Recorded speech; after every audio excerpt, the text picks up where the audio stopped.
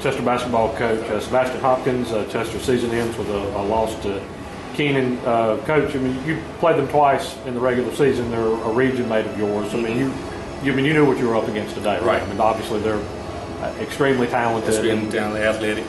I mean, we thought we had a perfect game plan for them today, but we came out, we executed well in the first half. I thought they came out with a lot of energy. We started turning the ball over. I thought we could have been a little bit of a pause in that second half, but Keenan just brought everything they had. In the first half, first quarter in particular, y'all's ball movement was fantastic. Exactly. I think you had 8 guys scored in the first quarter, and you led then, of course, and led till right at the very end of the second quarter. Right. What happened after that? I mean, obviously defensively they played much better. But defensively they played much better. It was just our turnovers. It's just turnovers right there in the second half. We weren't communicating. We weren't talking. We got lack on defense. We still want to communicate, especially on the backside, on the weak side. But I give all the credit to Keenan, man. I mean, like you said, they're extremely athletic. And we saw them twice this year, but I give everything to them. Our guys played hard though. We didn't lay down. Towards the end of the second, you guys were still up 30-25. Right. They scored, I believe, the last 7, and then the first 7 to start the third. That was obviously those 2 back-to-back turnovers kind of hurt us right there. Yeah. And they gave them a little run, and then 2. I mean, we wanted to rotate out on 2 and communicate, but he made some shots. He made some big shots. Yeah, I was actually going to ask you about 2 for them.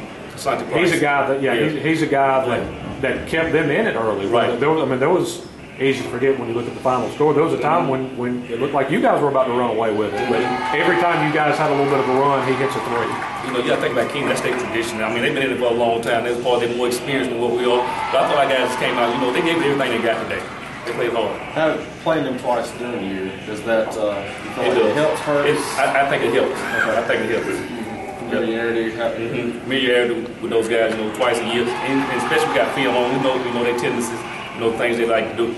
But they're extremely athletic. What would you say about it's hard at a time like this, but you've done, got this far? What would you say about the team and your seniors that you do have? Some of those seniors I had since they were freshmen. Yeah. Some of those guys were football players. Yeah. And, they brought that experience through the playoffs back. And I thought our younger guys at the beginning of the year, I thought those younger guys, when we was playing against those 5A schools, got the experience all the way up to this point. I thought they played well also.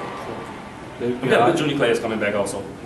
But if you think about it, you go back history of Chester High boys basketball.